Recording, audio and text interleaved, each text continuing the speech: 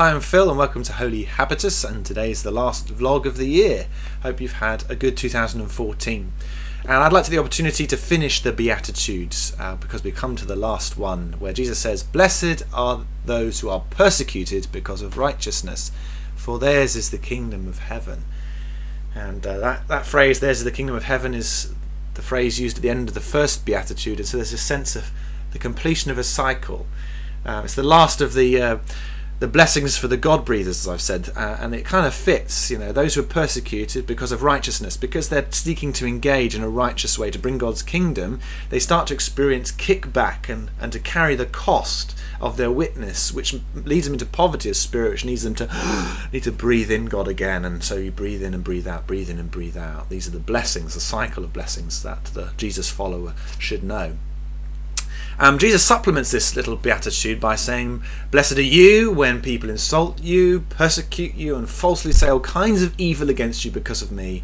Rejoice and be glad, because great is your reward in heaven, for in the same way they persecuted the prophets who were before you."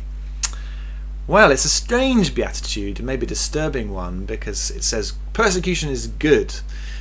Jesus is saying it's good to be persecuted because if you're doing the right thing, if you're witnessing to the truth, if you're seeking to shine a light in the darkness, then you will get kickback, you will get persecuted. And so actually it's a sign that you're getting something right.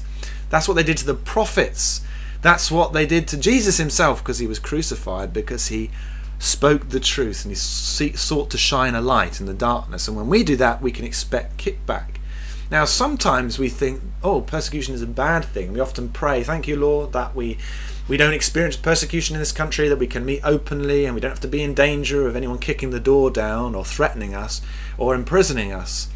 And yet, maybe there's something about that should disquiet us. We should say, well, why aren't we getting persecuted? Is it because we've watered the gospel down, or we haven't understood it properly, or we haven't communicated it clearly, or we haven't been prophetic enough? Because if we're truly shining a light, then the darkness will push back. And this beatitude teaches us that we should train ourselves to rejoice and be glad when persecution comes. In Luke's gospel, his version of this, he says, "Leap for joy." Train yourself to rejoice. Like the apostles did in the book of Acts when they were persecuted. It said they rejoiced because they were considered worthy for suffering for the sake of the name. And we should be the same, shouldn't we? So perhaps this week we should just sit in silence as we are leftover turkey and just think, am I hiding my light under a bushel? Am I communicating the gospel clearly enough?